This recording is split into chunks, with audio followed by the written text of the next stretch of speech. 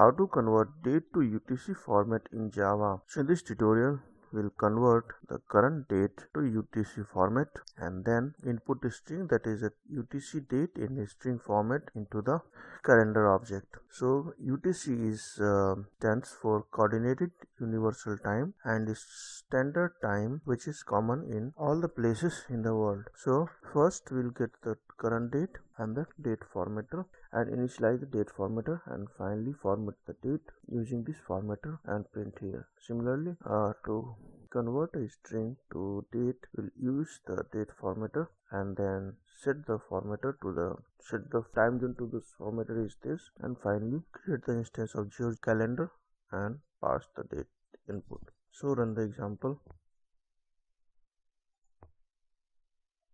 So here the string UTC date and the converted date from the input string. So thanks for watching the video and subscribe our channel.